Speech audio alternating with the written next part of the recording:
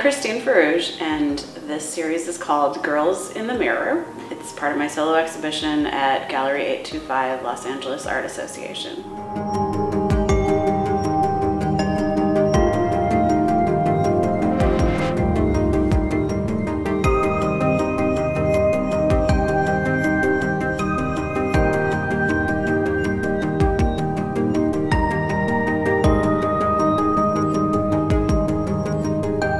There are 9 paintings in this series, all 4 by 5 feet, and just a selection of them are here at 825. This series continues my decade or so long study of girlhood, in this case about looking in the mirror, identity, image, discovering both your surface and maybe a little bit of who you are on the inside too.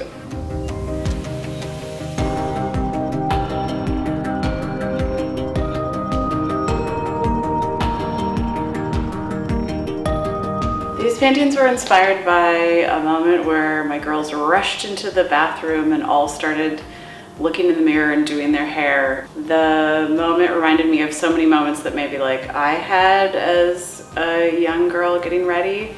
It's a moment of reflection where you see yourself in the mirror, maybe for the first time, maybe you recognize something there new, maybe it's just simply fixing your hair. For the last decade or so, my work has been studying my 3 daughters, and through that careful observation, I've created lots of different works about girlhood. These paintings are focused on a narrative of being in front of the bathroom mirror. Different personal and social connotations can be brought to the surface. Sometimes it reminds people of getting ready with sisters or friends, but that age-old act of primping could also lead to narcissism or feelings of inadequacy. To me, the paintings are hopeful and dignifying of these powerful young women to be.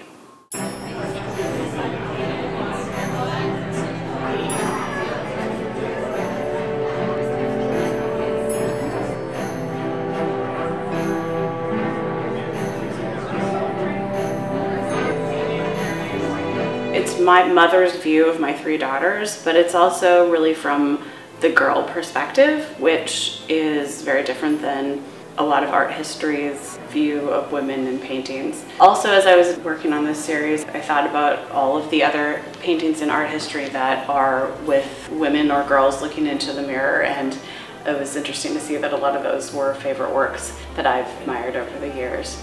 But I think this view is quite different than a lot of what has already come in art history and in culture.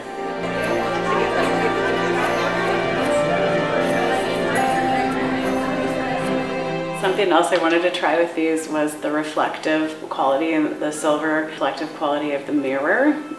Something that is different. I've often used the negative spaces kind of very open, and the silver reflective surface, the viewer actually kind of can see themselves moving in front of it too, reminding it's the artist, the people in the painting, and then the viewer really completes that circuit.